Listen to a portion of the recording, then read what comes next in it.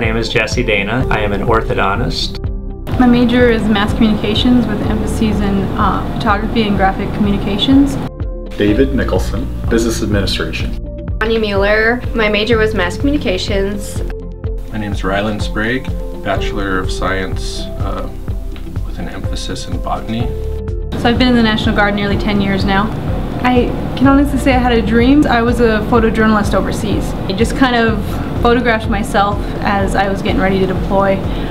Just the emotional roller coaster that comes with realizing you're going to another country that's war-torn and you never know what you're going to come out of there like.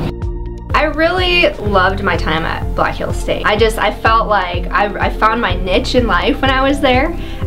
It was a lot of the same people who had a lot of the same interests, you know. I got really involved in the television and the radio aspect. I was hired through a partnership between the Forest Service and BH. BH said they would provide me with the education and the Forest Service would provide me with a job.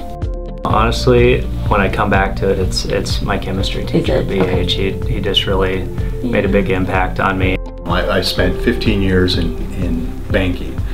There was never a time when I felt that other people were more prepared than I was, and I owe that to Black Hills State.